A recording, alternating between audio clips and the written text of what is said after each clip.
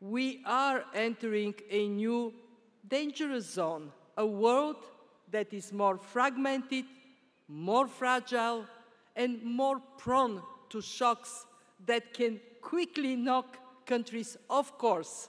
What we are experiencing is a fundamental shift from a period of relative stability, low rates, low inflation, to a period of high rates, high inflation, much greater uncertainty.